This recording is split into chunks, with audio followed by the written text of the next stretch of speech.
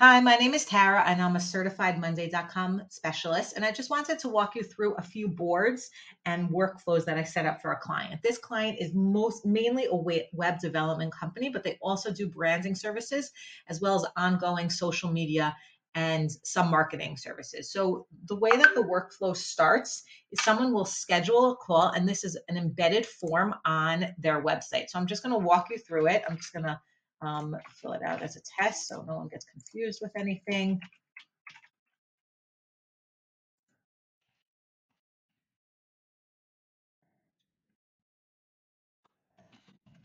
I'm going to pick which service. So let's do a website, notes, date, and I'm going to submit it.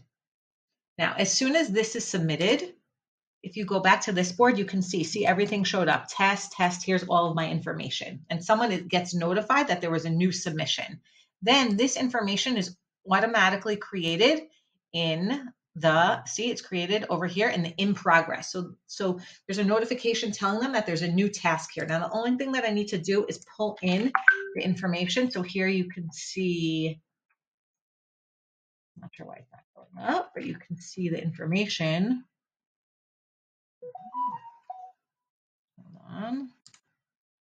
Let's just see where it is here, test. I don't know why it wasn't showing up. Okay, so you can see the information be pulled in. And here you can see automatically it's sent to needs to schedule. So this notifies the person that's in charge of scheduling a call that they need to schedule a call. And as we go through the process, as you can see here, anytime something is marked as done, so a person is told all through automations. Once the proposal is accepted, there's a note going to the accounting department that they need to send out an invoice. At this point as well, because I marked a web development that I'm building a website, there's also a new board that's created with my information. So you'll see that here's all the development companies, all the development clients, sorry. So you'll see the new board is created. So this is just a great way to automate the sales process and to see an overview of where everything is holding, as well as automate the process for the actual people working in it so they know what's next in their workflow and what they need to do. Okay, have a great day.